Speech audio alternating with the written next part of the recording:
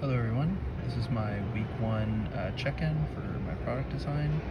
I'll preface this by apologizing to Steve for using green wires going into ground. I seemed to have run out of black wire. I will trade you a teensy for some more black wire. This is a super rudimentary kind of example of the concepts that I'm going to be applying to my synthesizer on a larger scale.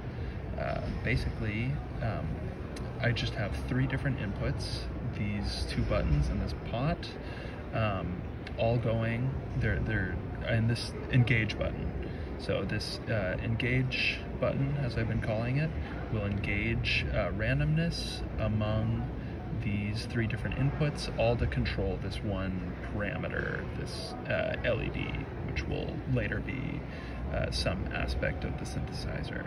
I'll have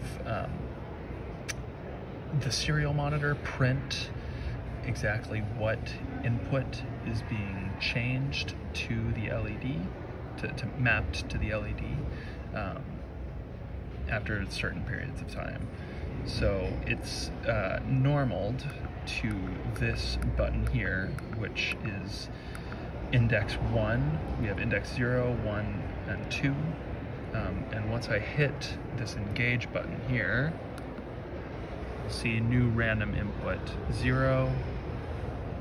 I'll narrate as it goes along. So now it's new random input 2, which, so you can see the pot will affect it.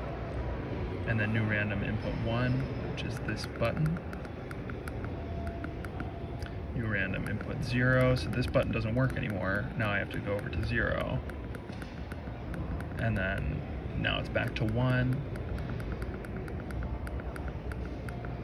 And then now it's at 2, which is the pot. So that'll affect the brightness.